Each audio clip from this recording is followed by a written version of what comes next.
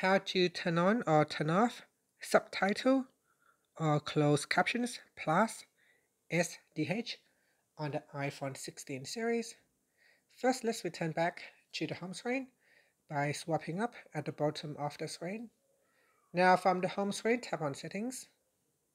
Then in the Settings page, we scroll down and then tap on Accessibility.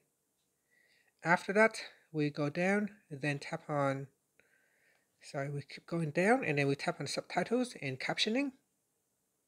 At the top here, to use subtitles or closed captions, just tap on the closed captions plus SDH toggle button to turn it on.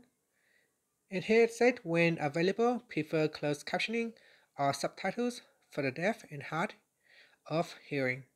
So you can turn it on to use the closed caption features, or you can turn it off to switch off the toggle button to turn off closed captions.